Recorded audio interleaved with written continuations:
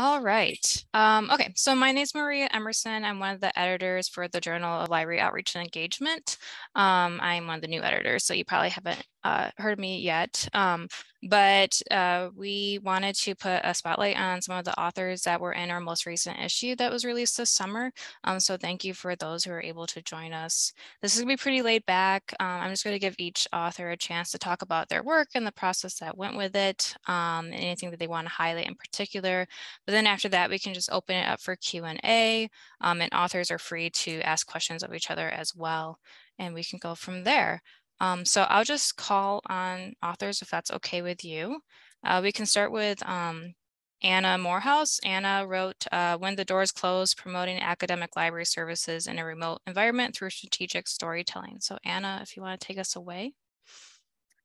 Sure. I'll just introduce myself. Yeah, I'm Anna Moorhouse. I work as a communications and marketing manager at the University of British Columbia Library. And that's on our Vancouver campus in British Columbia, Canada. And our campus is situated on the traditional, ancestral, and unceded territory of the Musqueam. A little bit about me, my pronouns are she, her. And to give you a brief visual description, I am a white woman with straight dark blonde hair tied back and glasses, wearing a dark blue shirt. And behind me is a white bookshelf with a framed black and white print on the wall in my apartment living room. And if you look really closely, you can see my daughter's kitchen set.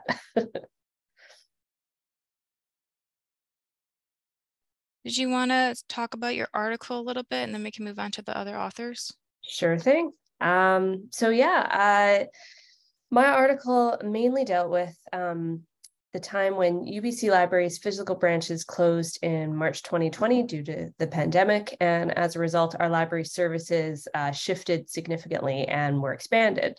So the comms team that I'm part of, we created a 3-part story series to promote these new and modified library services. And my article explores why narrative communications is an effective marketing tool for our library. And I also take a detailed look at how we built this story series. So kind of diving deep into the 3-act narrative framework and detailed story arcs, and also how I conducted my interviews to get quotes and why it's so important to package service stories with elements like high quality images. I also talk about how we pitch these stories to the campus community and got them amplified on channels outside of the library. It's kind of the high level Coles notes. Thank you. We can move on to Chris Marcum. He wrote The Characteristics of Effective Outreach as Perceived by Library Student Assistants. Do you want to talk about your article a little bit? Yeah, sure. I'm the just a little bit about me. I'm the head of Access and Outreach Services at the Copley Library at the University of San Diego in San Diego, California. And my paper really was kind of inspired by the fact that I was trying to figure out how could I actually reach students in particular, and what kinds of things might students be interested in terms of outreach initiatives and programs that the library might create or I might create in my role at the library. And that was kind of what got me interested in the topic in the first place. In terms of the methodology that I deployed for my paper, I did in-depth interviews, and I did a census of student assistants who had worked at the library for at least 2 years. So I identified 13 student assistants who kind of met the criteria that I was looking for to make a census, and was luckily able to interview all 13 of them. In terms of doing in-depth interviews as a method, studies show that in-depth interviews are really one of the better methodologies you can deploy when you're trying to understand what a particular group of people think about something. So that's one of the main reasons I chose in-depth interviews as my method. Having 13 students, studies show that you need at least 6 to 8 interviews to make in-depth interviews, meaningful in terms of results. So felt comfortable in that sense as well. Let's see. I developed and piloted and revised like an interview guide for the process. I used an audio recorder to create digital audio files that I then transcribed using like a transcription service. And then that data that I gathered, was stripped of personal identifiers and coded. And I had a colleague work with me who we kind of separately coded and then came together to see what we agreed on to ensure like we had inner reliability in terms of the coding. And what else? Oh, and then I also used Microsoft Excel as a tool to analyze some of the data I got. So I got demographic data from the students, used Microsoft Office or Microsoft Excel to analyze that, and also got I had each student participate as part of the interview process. Students also did listing exercises, 3 different ones. So I also used Excel to analyze that data.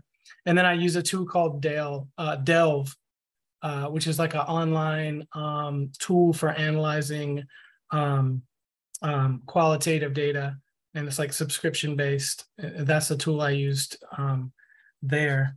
In terms of my results, I think just the main thing as far as the results that came out, student assistants are well informed when it comes to library resources and services. So they do make good informants when you're asking questions about what your campus might think about library resources and services, at least from the student perspective. My findings also showed that effective outreach, according to students, really should combine multiple modes of communication.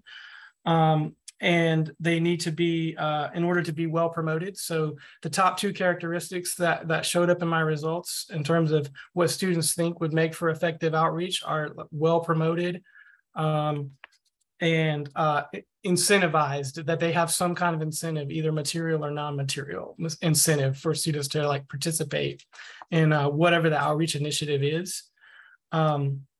So like examples of like a non-material incentive would be like extra credit was a really high one, or opportunities to network with other students, socialize with other students, or network with professionals in their chosen field was really high non-material. And material incentives that came up over and over again, food was like top. I mean, food I think appeared in the transcripts 120 times over 11 of the 13 interviews, I think it was. So like that's as a non-material incentive to get students interested. Food was, really high on the list. And then some other results in terms of my study were, as far as characteristics that students identified, student involvement, in other words, having students involved in planning the outreach, executing the outreach, marketing it was really key. Timing, in other words, the most important thing about timing that was identified was, that it doesn't conflict with classes or other things going on campus. But they also talked about duration. They don't want to do things that take 3 hours, 20 minutes, 30 minutes, drop by, drop in, asynchronous. But also timing in terms of frequency. So students said that, outreach initiatives that are consistently happening, they can attend monthly or weekly, or it's an annual thing that they know about and that they can get excited about every year. They know this is happening. And the final thing was just like intangible characteristics, things like fun, it's fun, or it's unique, or it's modern. And some of those were more difficult to define and nail down, but some element of something intangible that was very consistent in the findings too. So that's it about in terms of the method and the findings of my paper. Thank you so much. And then we also are joined by Andrew and Dena, who co-authored with several other authors a conversation with the organizers of Saving Ukrainian Cultural Heritage Online. So this is a special featured article that we had in the last issue. So Dena and Andrew, I'm not quite sure how you want to coordinate that since you're both wrote it, but I'll let you introduce yourselves and then talk about your article. I don't know, maybe Dena, would you like to introduce SUCHO and I can talk about the article itself? Sure. SUCHO stands for Saving Ukrainian Cultural Heritage Online, and it was an all-volunteer effort that got launched on Twitter, basically. Sebastian, Quinn, and Anna, the first few days took it from, hey, somebody needs to do this thing too. I guess we're doing this thing. And within 4 days, there were 800 people. And within 2 weeks, there was 1,200 people. I was there on approximately day 4, and I sort of became the accidental community cat herder, and sort of process wrangler and approximate stacker of things in order. I took 2 weeks off of my job to throw full time into this. And unfortunately, I've not been able to be as connected once I've had to go back to my job with some family issues that have happened in the meantime. But it was the fastest moving, most transformational experience that I've ever had in terms of getting people from literally 20 different time zones whose native languages were not always English, doing the same thing in the same order without stepping on each other's toes, and keeping the information pipeline moving into a, literally, spit baling wire and duct tape thing we were throwing together on the fly as it was being built and used. Yeah, so if you haven't come across SUCHO before, it's an effort to archive digital cultural heritage. So museums, libraries, schools, cities that had material online. And fortunately, it's hard. It's hard to remember the moment when it felt like it was very possible that Ukraine would just fall, and that that fortunately didn't happen. But all of these materials have been saved. There's, I think, 15 terabytes. 15 terabytes of data that was saved. So this was a community effort to save things that, it's become very clear that the intention of the Russian military is to just, remove traces of Ukrainian culture in the areas that they're occupying and soon adding to Russia. So saving that history has been really important, and regardless of whether or not it's recaptured. But so this is a community that got together and has saved this. It was really an important sort of coincidence that Sebastian brought a new technology that hadn't been used in the past. So most often a web archive is just like a static image of a website. And what BrowserTrix brings, so this technology that this group has been using, it basically sort of creates a virtual browser in which you can interact with the site as you would if it were on the internet. So it's sort of super helpful for like the video tours too. Like several of the places that we captured the video tours of no longer exist. They've been bombed since we captured their data. And I just wanted to put that into, why this was so important to do. Yeah, so just it's one thing to have the files, but a website is a combination, and it's an experience. So being able to archive the experience of interacting with those exhibits and 3D objects is really important, and something that SUCHO has been able to do given this partnership.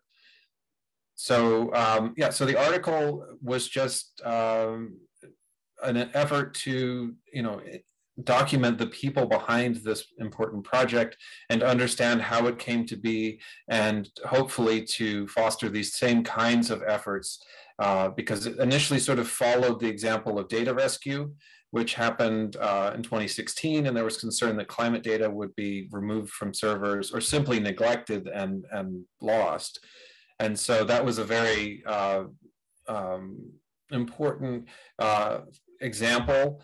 There's also the nimble tense kinds of projects. There's a project called Separados, which documents, if a family member had been taken by ICE to a facility, where are these facilities?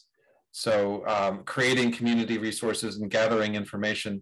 So there were previous examples of this kind of effort, and we were interested in talking with the organizers to see what happened. And as Dena is saying, it's an interesting model to put forward, and it's difficult for librarians because it was completely chaotic and freeform. And it can be very difficult to go to a supervisor or to people who allocate resources and say, what we need really is just this freedom to let the community emerge, let us find the means to do what we feel is important to do. So hopefully it's a provocation. It's sort of a placeholder for the kinds of conversations we can have. So this kind of activity can happen in our libraries. And it's certainly something that, Quinn Dabrowski, one of the leaders of this, I mean, she's been on, Dena, you would know, she's been on CBS, on NPR. I mean, I have never seen a library project have this kind of visibility and coverage in the media. So it's really been something that's really been, it's not Lizzo, but it's very near that. So I'll put a link to the article if anyone would like to read it.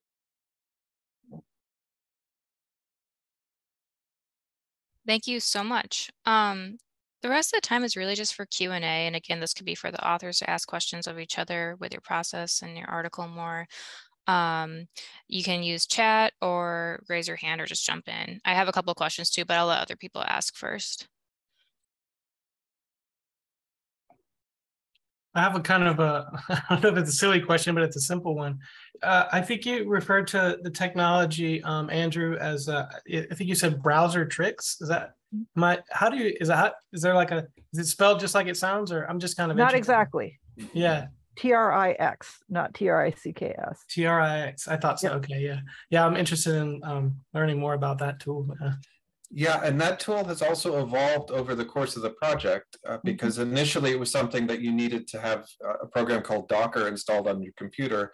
So it was something that had a relatively high technical bar to it. And then over the course of the project, they implemented something called BrowserTrix Cloud, which basically you could just point it at the URL and it will do all of the things that you want, but you don't have to be concerned with the technical side of it in the same way.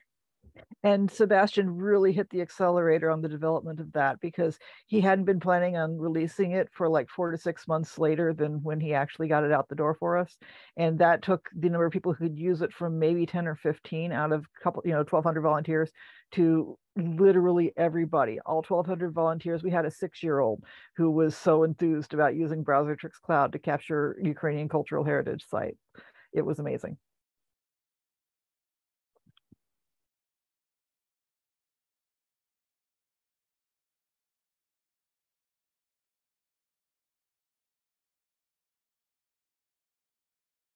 Well, I was wondering if any of you would be willing to go more into like some of the challenges that happened with your research, either within like the project itself or the research process when writing the article, and some of the benefits that may have come from it as well.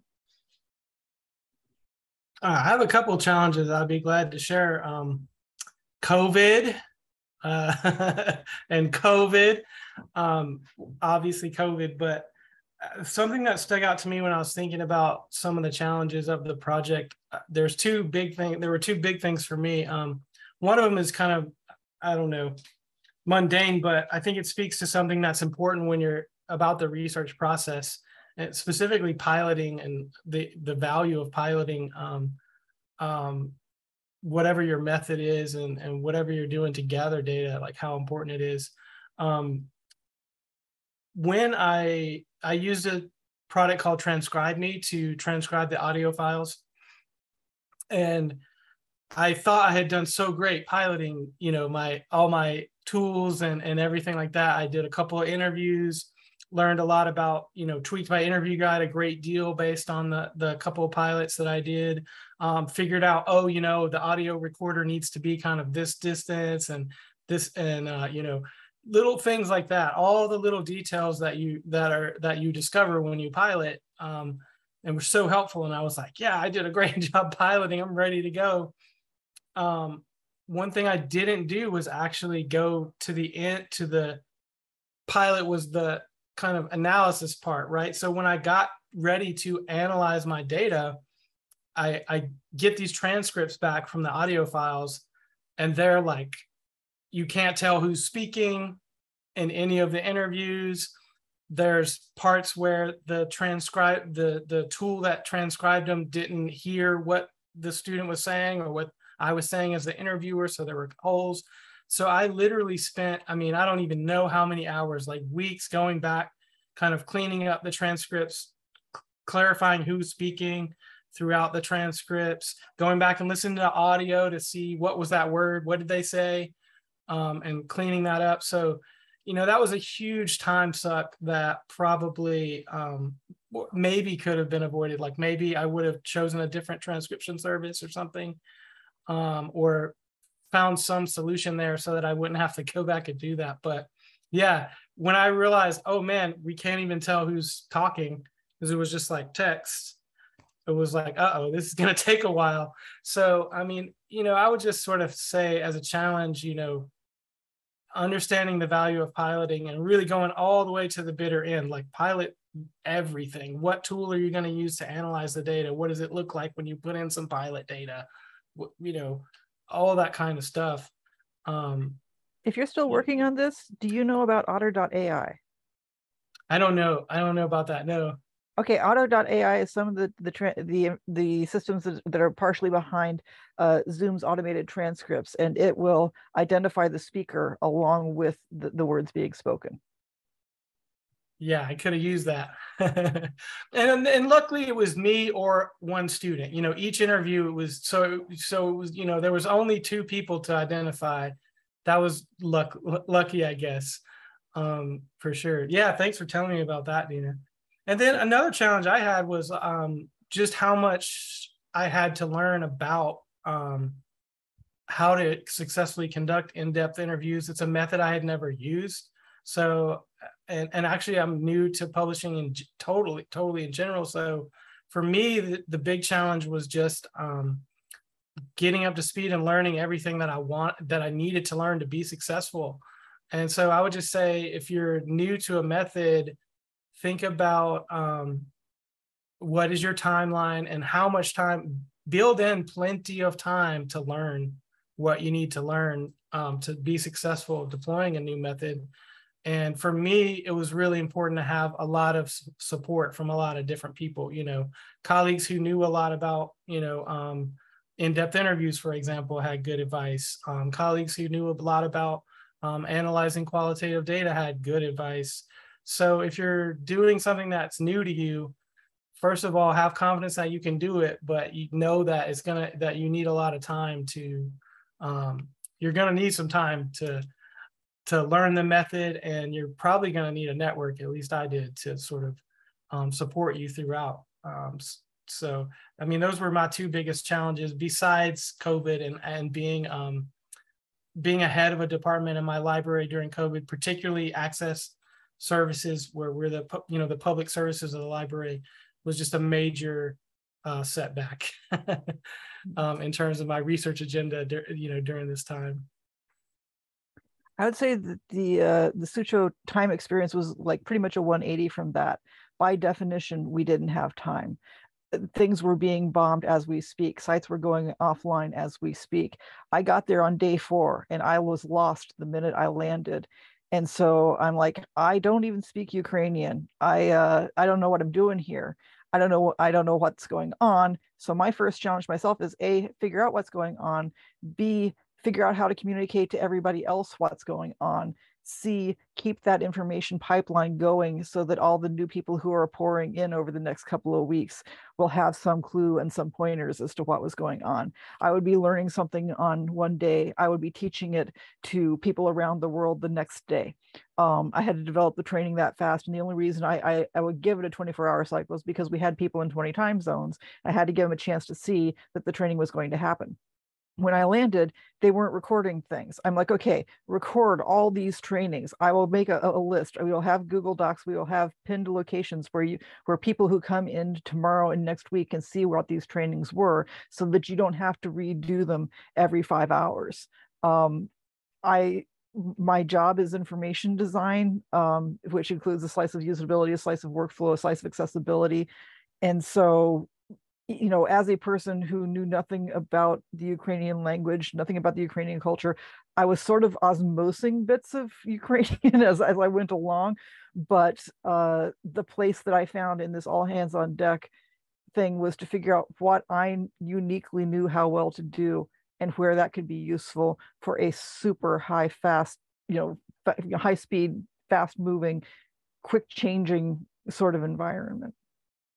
Try to put just enough bumper rails on how people were feeding information in and be ready to clean it up by hand, because we didn't have the time to build more formal structures. We didn't have the budget to go out and buy a database and develop it from scratch and create all the authentication systems. Like trust and free tools were what we had, and we did the best we could as fast as we could, because we didn't know how long anything was going to be there.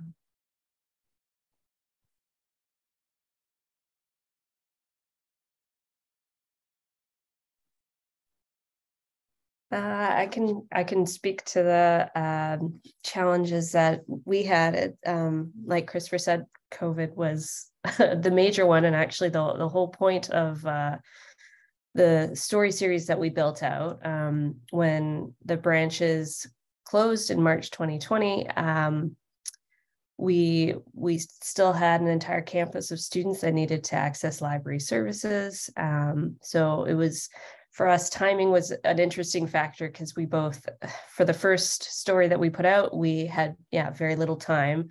We needed to just get it out and let students and faculty and staff at UBC know what was available to them, what they could still access remotely, and who they could go to for help at the library to continue their work during a unprecedented time. But for the second two stories, those were published several months later, in, I believe, April and May of 2021. So for those, we actually had an abundance of time to kind of craft what we were going to say. And the landscape of the library system at that point had changed as well. We had a couple spaces that had, well, one space in particular that had opened up, and a couple on-campus services that had opened up, including what we were calling materials pickup service, so that library users could basically order books online through our catalog and then go to a specific site on campus to pick them up. And it was, we'd never had anything like that before. So it was kind of an educational piece to let library users know how that worked, where to pick it up, what protections were in place to keep them safe while they did that. And for those final two stories, we also had one physical location, the Irving K. Barber Learning Center, that was open. But there was quite a few, again, protections in place to keep people safe while using that space. So for us, we wanted to make sure with those second two stories that it wasn't just about getting the information out there. It was also about letting people know who was behind all the services, who were the librarians and library staff actually doing this work, and we wanted to make sure that their voices were heard and their work was recognized. So one of the challenges for that was actually the photography. So one of the big things that we do with our stories is we make sure that we have high quality images to go along with them. It's a lot easier to get them amplified on other channels. For the first story, we obviously couldn't do a photo shoot because no one was allowed on campus. So our design specialist at the time created some illustrations that looked fantastic. And then for the final two stories, because again, we had some access to campus space and we had more time, we were able to schedule some photo shoots. And it was important that we did that, because not only were these stories about telling people how to access library services, but it was also about documenting something in our campus history and our library history. And a lot of these photos actually ended up being used in several other publications as well, including our annual report and our university's strategic plan website. So it was well worth the effort going through all of the hoops that were set up to be able to schedule the photo shoots and get those done.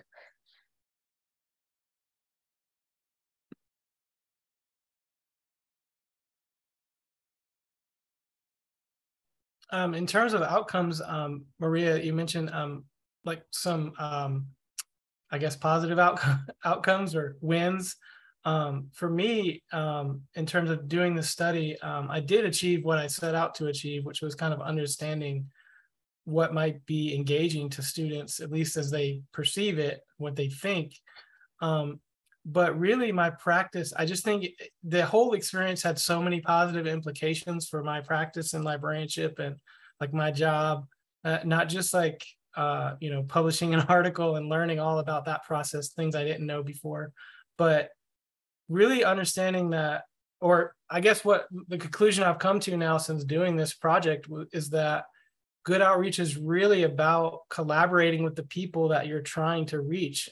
Like when I first started doing outreach and that became part of my job, I was thinking about, well, you know, what kinds of things would appeal to faculty, or what kind of event could we do that students would be into, and you know, things like that, kind of in a vacuum, sitting around, you know, thinking about what can we do. And I realized from this project that really it's about identifying the group that you want to reach and engaging with them. Hey, what would y'all be interested in doing? Oh, we could do that. How do we work together? So having the group that you're trying to reach involved in actually planning things that they want to do, or that they want to see, or that they want the library to be involved in, to me seems like maybe really where it's at and what it's about, and kind of going to be testing that in the next like few semesters here at my institution, and really not worrying so much about what I can think of, but more being focused on who am I trying to reach, and what are they and having a dialogue with them. You know, hey, y'all want to bring a speaker on this topic to the library? Y'all want to do this kind of thing, that kind of thing, and just kind of being there to support folks and create outreach initiatives and programs that are really driven by the people we're trying to reach, as opposed to us driving the bus, so to speak, if that makes sense. Which sounds kind of obvious now as I'm saying it, but honestly, a few years ago, it just wasn't, you know, I wasn't seeing it that way. And this project really opened my eyes to the importance of that, you know, in terms of when you're trying to develop good outreach programs and initiatives, having everyone engaged in that you're trying to reach is like a first step. It's not just like, let's create something for this group. It's let's work with this group to create something, you know?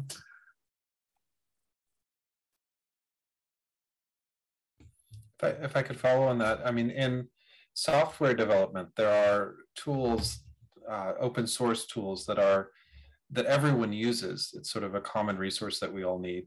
And there are certain companies that will hire someone to work full time on that. And it's sort of a way to be a community partner and to uphold this infrastructure that everyone uses.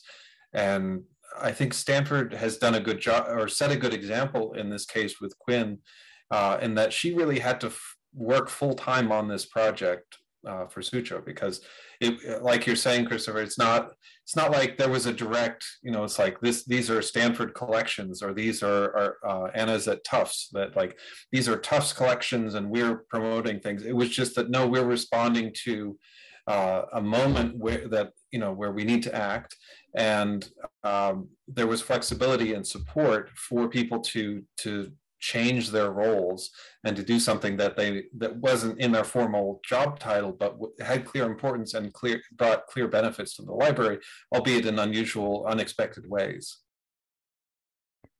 Yeah, from my side, I could do so much more during the time that I could afford to take as vacation and just sink everything into SUCHO. But you know, I'm not part of a library system formally. My day job is technology services, central campus IT. So my upper management was like, okay, you take vacation time. And I was super grateful to my boss to be able to take that vacation time on like effectively zero notice. But when it was over, I had to do it outside of my day job again. And my ability to stay involved has dropped off significantly. And so that's one of the ongoing open source things, is when it's in no specific person's wheelhouse, how do you keep it going? Because somebody's got to take that, the role that Quinn has taken. And very few people have the ability and the institutional support to keep doing that.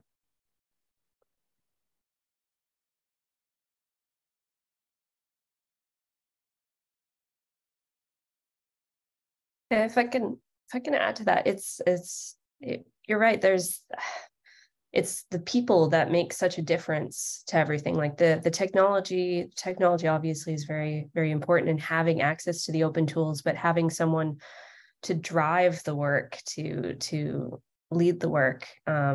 I know with our project, one of the things that was very important to me to capture was making sure that it was the voices and the work of the librarians and library staff who were working on site during COVID.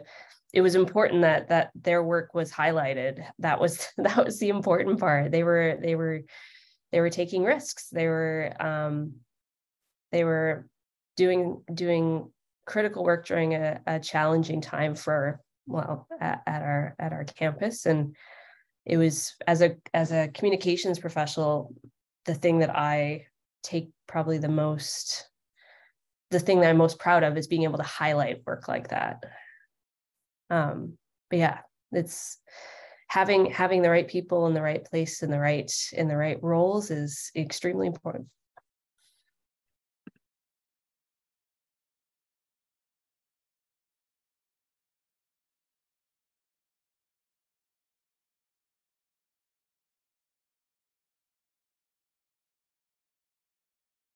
Another thing that I learned from SUCHO is that everything that I thought I knew about what was necessary got thrown out the window, and it was all hands on deck. So like, part of my background is I was a double major in English and technical theater, and the stuff that I had learned about improv, I used so much more of that than I did, like, if you had asked me in the middle of January, what would be needed to archive the entirety of the public-facing web content of an entire country, I would have said, okay, you're going to need to give me at least $3 million and at least 5 years. And like, we were in there, with an all-volunteer team with no formal command structure, no formal reporting lines, just everybody doing what they could. But it had the capacity to turn into too many cooks really, really fast. So we were figuring out how to crowdsource the information in the workflow at the same time that we were figuring out what to do, at the same time that we were changing the platforms, at the same time that we were changing the processes. And during that first 2 weeks, me being in there 12 hours a day, taking communications from one channel to another channel was really important. And I feel badly that I can no longer do that. I hope somebody has been able to take on that role since I've had to go back to my day job. But A, you can do amazing stuff, but B, you really got to know how to improvise the faster that you got to move with the less structure that you have. But on the flip side, like, none of this was coming through anybody's formal university approval process. Nobody was going out for CFOPs. Nobody was going out for requests for, this or that or the other, and bid processes and all the usual trappings of how to get something done. And what we were able to, sort of stone soup together was amazing. Can I ask you a question about what communication channels did you use during the project? I'm very curious about that. Like, how did you recruit volunteers and coordinate? Volunteers came in largely from Twitter and social media. They went to the website where they applied to join our Slack channel. On day one, there was 18 different Slack channels, and everything was wide open. And then fairly shortly thereafter, we realized because we had no capacity to vet who's coming in, we needed to keep the sensitive data locked down to people whom we had vetted. So we started doing channel-based lockdowns fairly early on in the process. And then we had people sort of heading up each team. There was, I was communications and processes, and then several other folks, like we had some people who specialized in the Browsertrix Docker version, some people who specialized in Browsertrix Cloud, some people who specialized in metadata management, some people who specialized in like security, information security. Some people specialized in where are the bombs falling right now? Let's prioritize those places. We had some people who specialized in, data visualization, just whatever skills people were bringing in with them, we figured out where to put them, and sort of, you go here, crisis management sort of thing. And then our primary communication tool with each other was this massive Google spreadsheet that had a lot of automation built into it.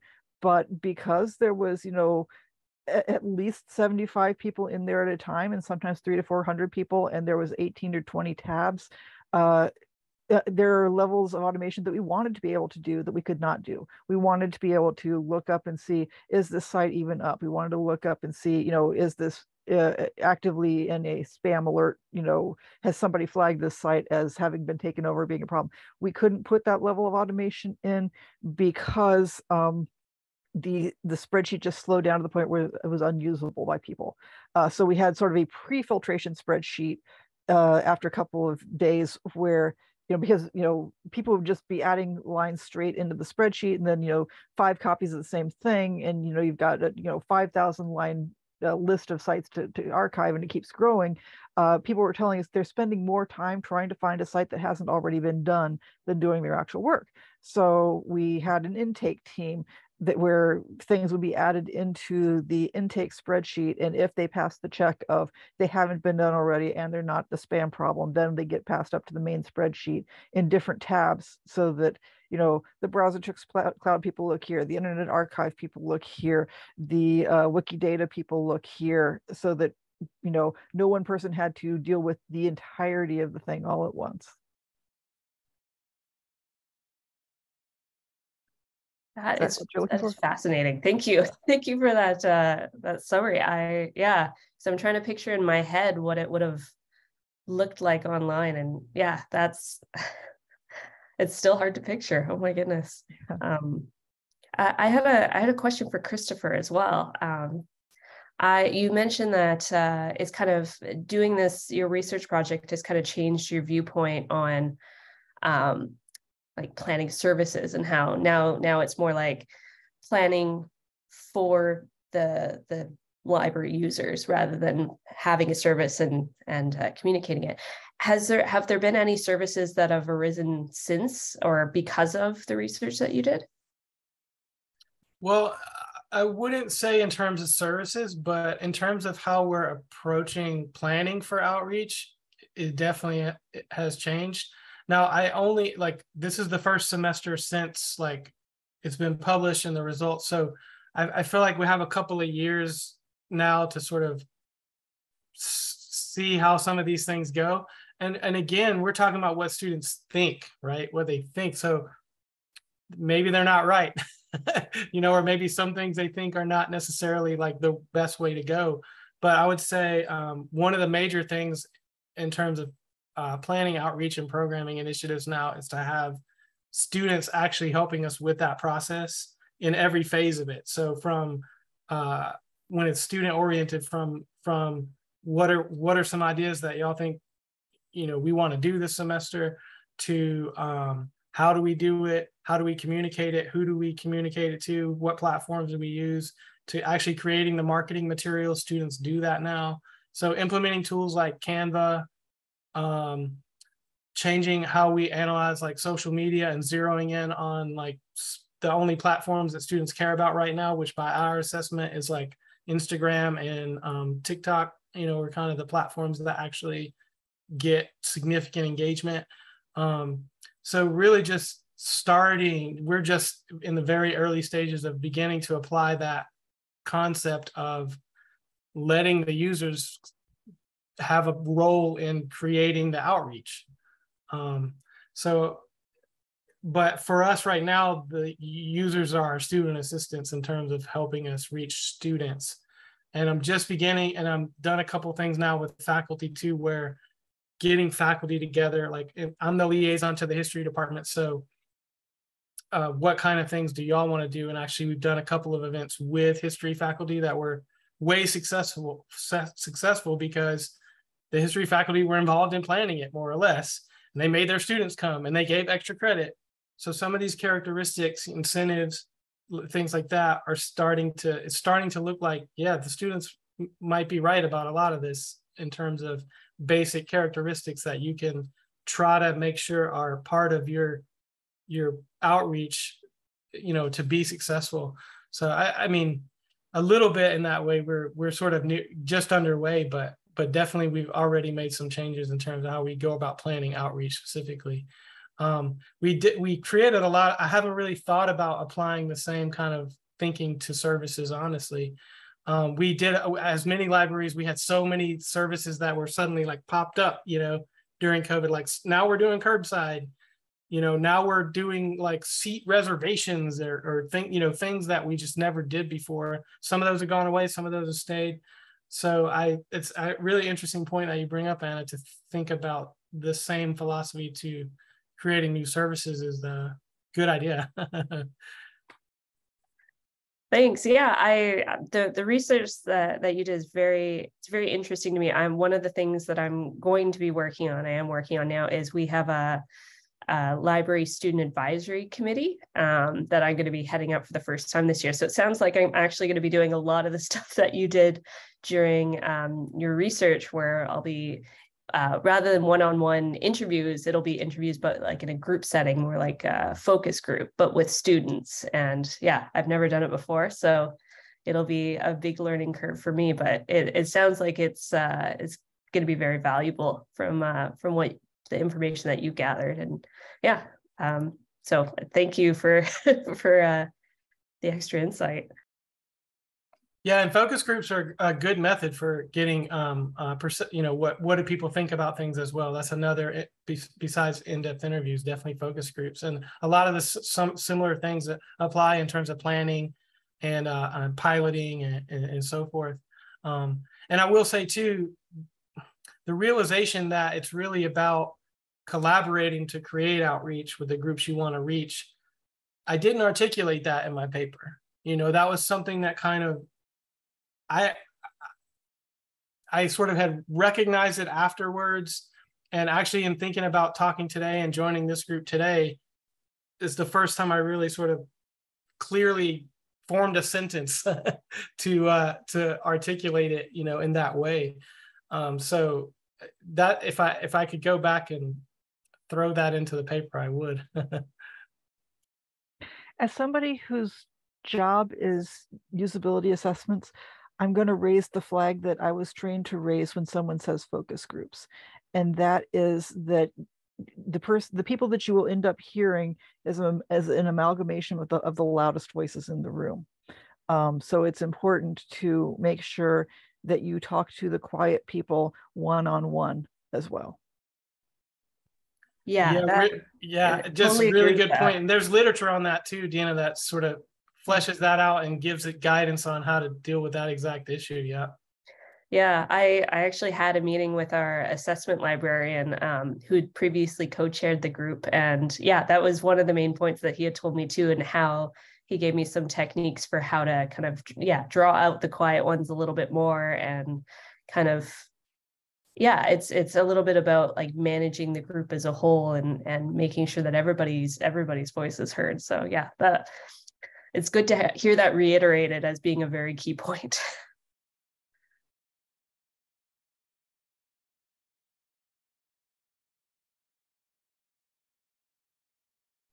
We have time for one more question, or we can wrap up. So I just want to give anyone who does have a question a chance to ask it now. And if not, we can start wrapping it up. I will stop recording.